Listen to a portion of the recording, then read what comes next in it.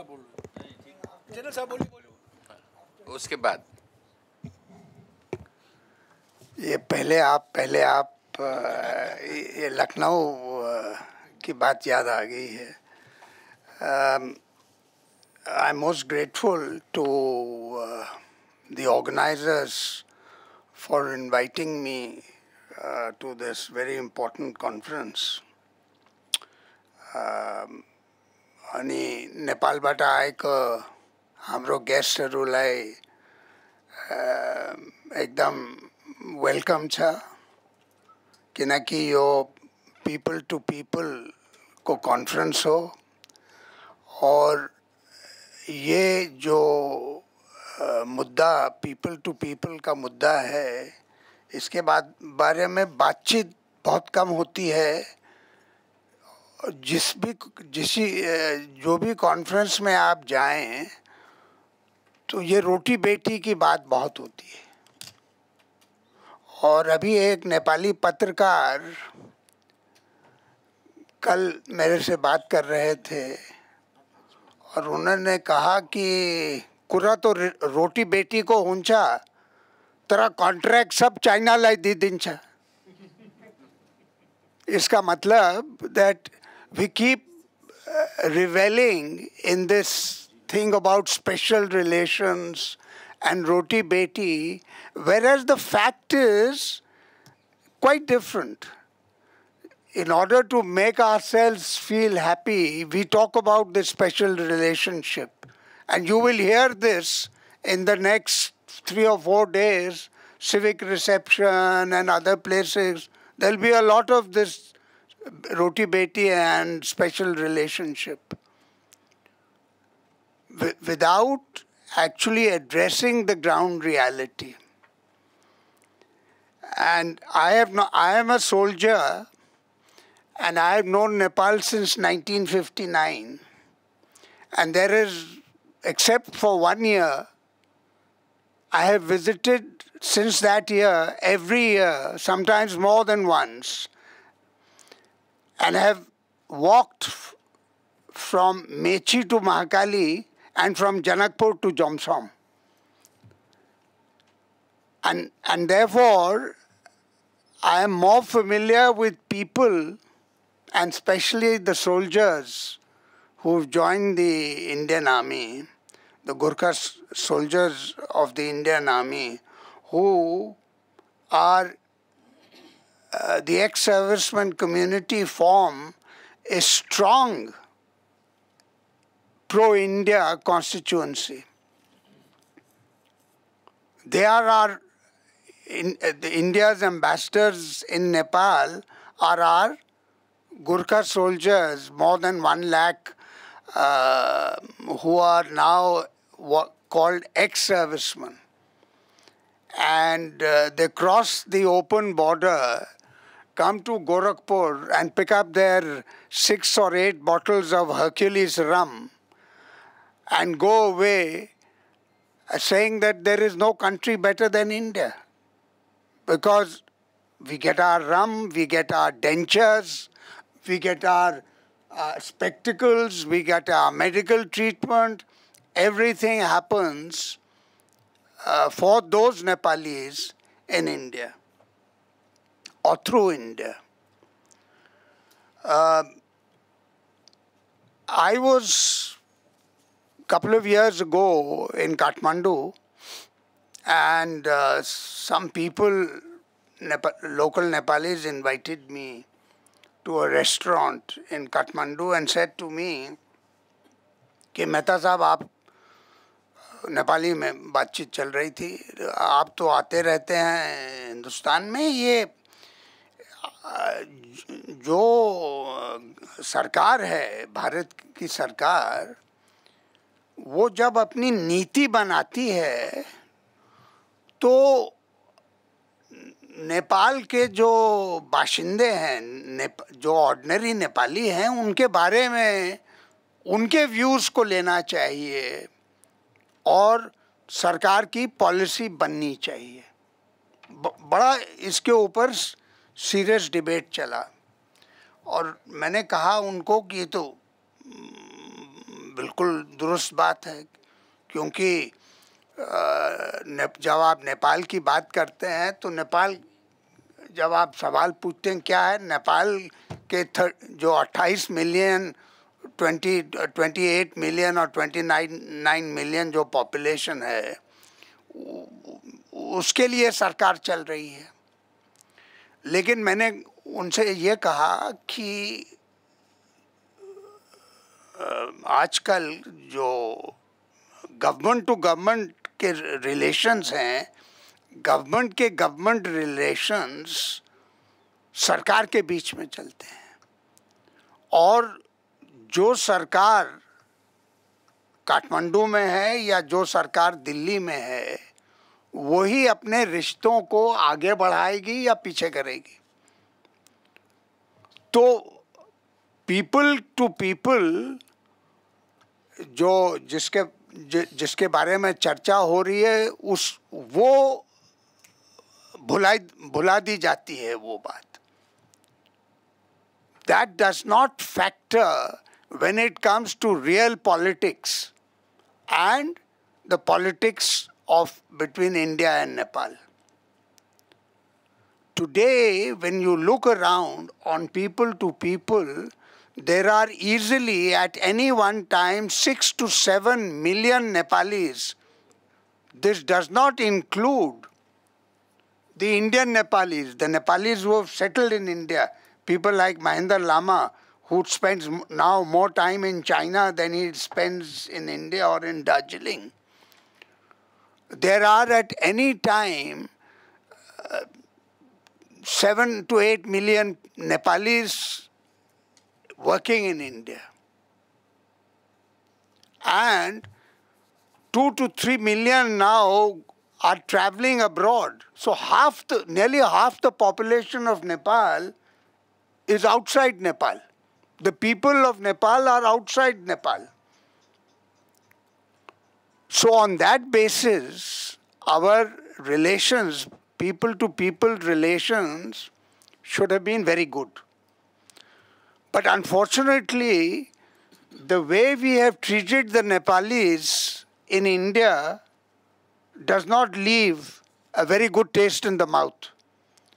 One anecdote was mentioned by about Hrithik Roshan. I will give you two more anecdotes. I can give you half a dozen anecdotes, but I will just give you two more anecdotes.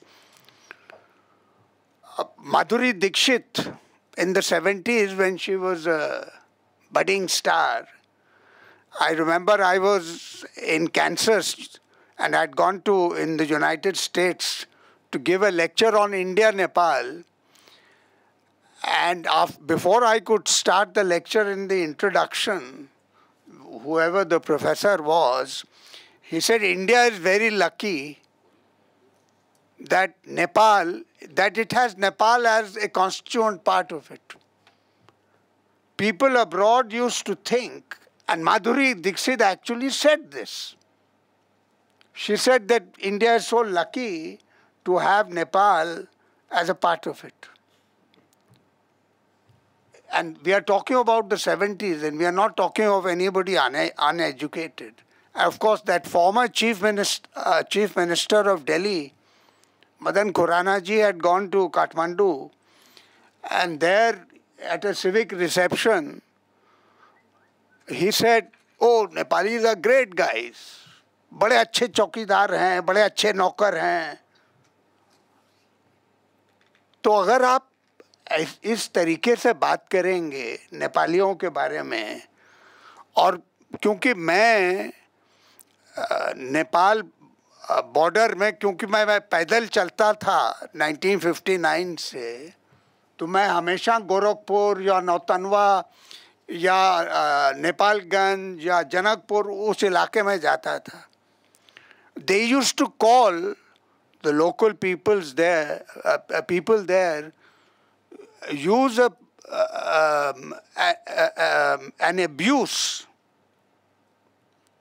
an abusive term referring to the Nepalis.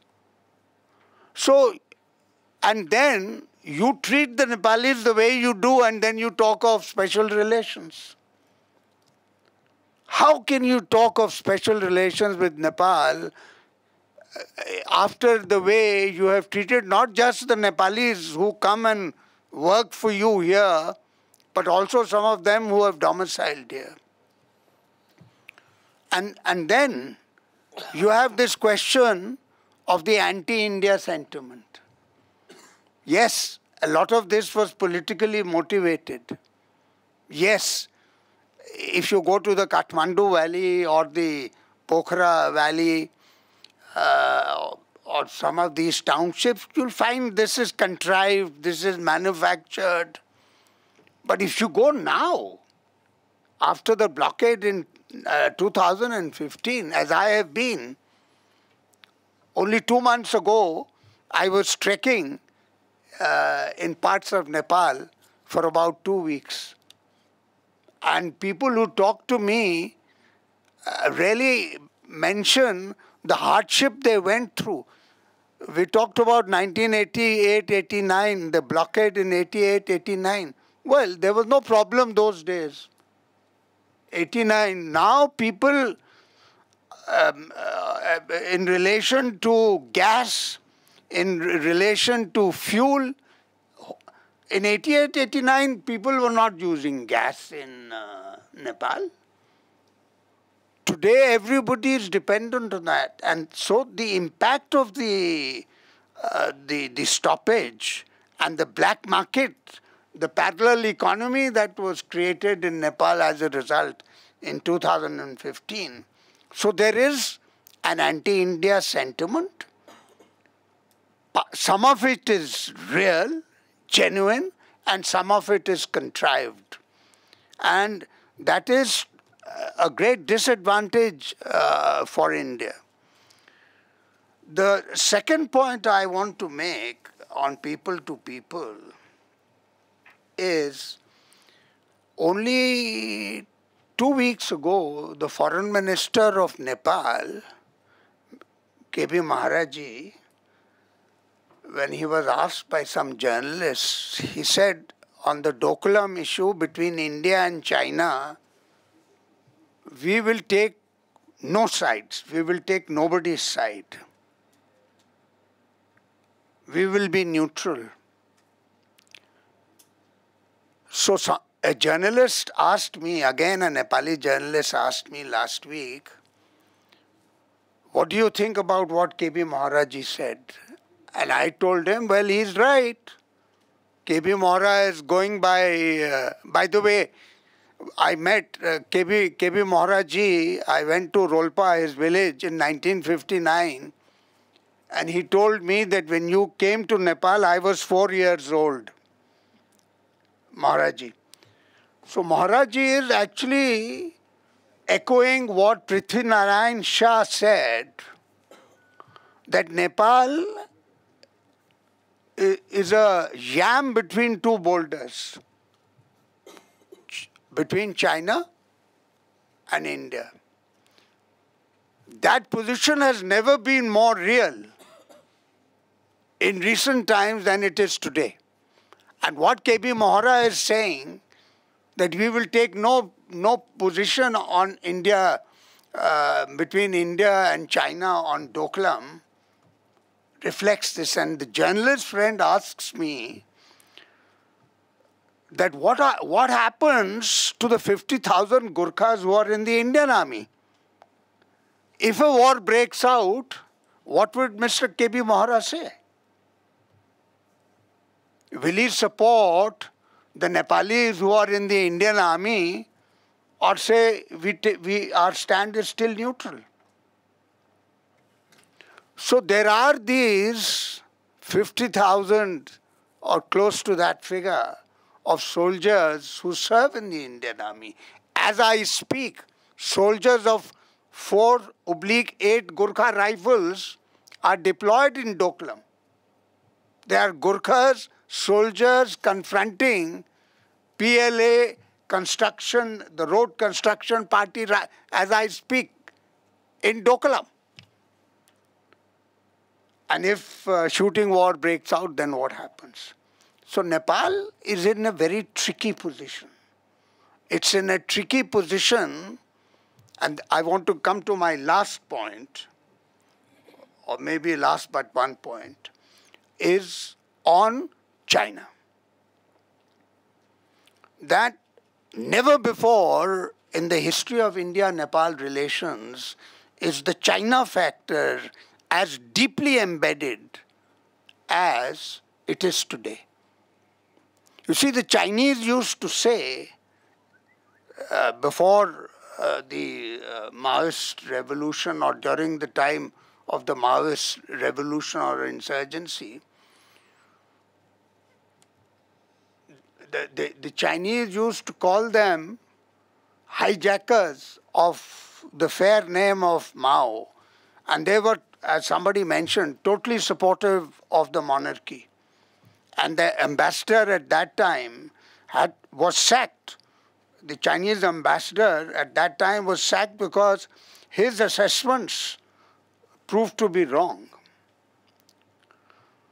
So the fact that that what we are talking about is the China factor.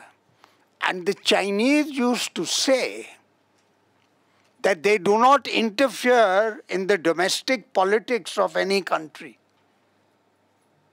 According to my information, and my information is not horribly inaccurate, the Chinese are involved in every political party in Nepal, including the Madheshis.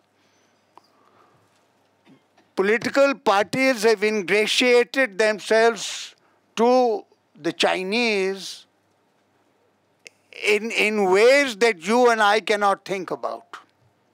From the highest worker in a political party to a former ordinary cadre. So the Chinese have deep pockets. The Chinese will use their wealth, economic wealth. Yes, Beijing may be 3,000 miles away and Delhi is only 300 kilometers away. Still, it is the economic wealth that will buy influence and that will shape the future politics in Nepal. And because India cannot match, this roti beti is okay. You can keep talking about roti beti and special relations when there are no special relations. आपको खुश करने के लिए बोल देंगे. अपना प्रचंडा जी तो यही कहते थे. अभी जब प्राइम मिनिस्टर बन गए, जब आए थे तो कह रहे स्पेशल रिलेशंस, वापस चले गए, नो स्पेशल रिलेशंस, गायब हो गया स्पेशल रिलेशन. जब प्रचंडा प्राइम मिनिस्टर थे 2008 में, तो उनका पोजीशन क्या था? उनका पोजीशन क्या था कि वी हैव टू, अब मैंने उनका 1.5 घंटे का नेपाली टेलीविजन पे उनका इंटरव्यू सुना है, 1.5 घंटे के लिए, और वो एक चीज कह रहे थे, ये प्राइम मिनिस्टर होने से पहले 2008 में, कि we have to use China to balance India.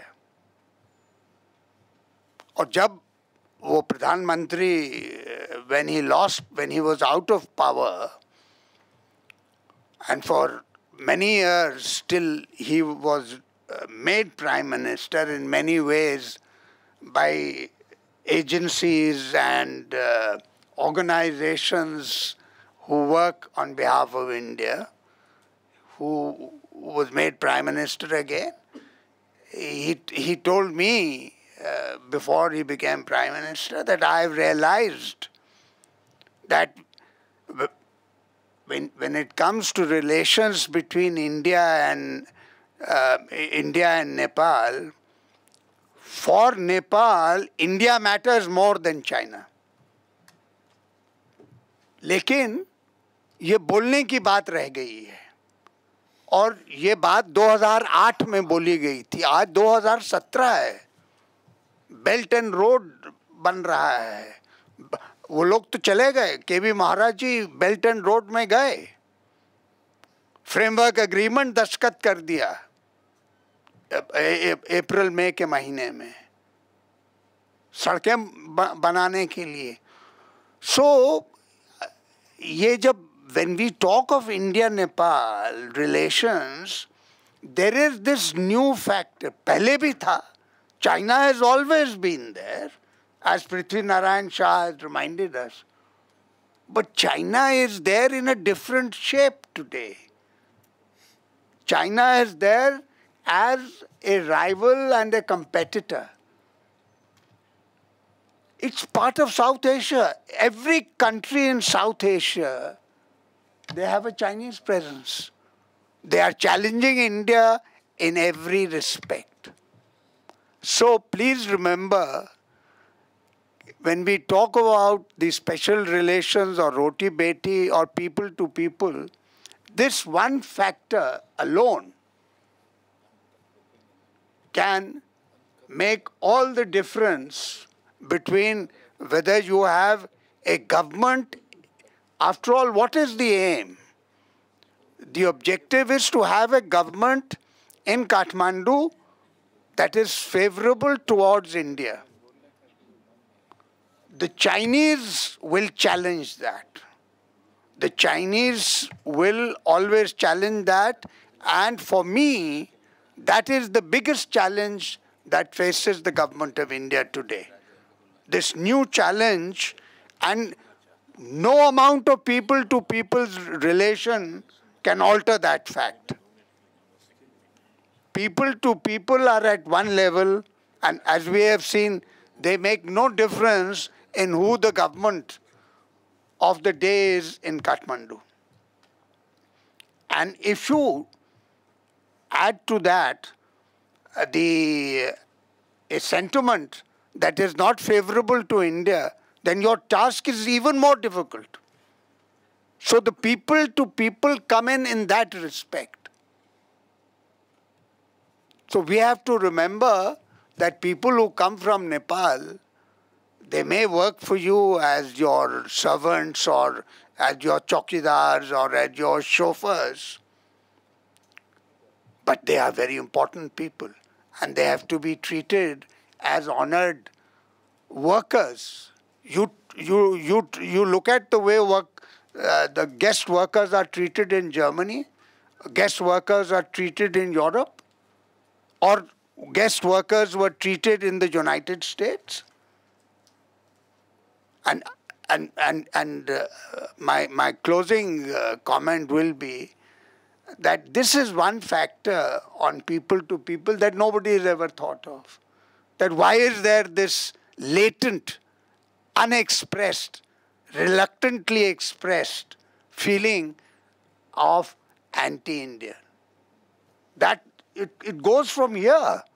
And you and I, who keep these Nepalis in our homes, are responsible for it. So I'll stop here, and I thank the organizers for this very interesting conference at a very more interesting time.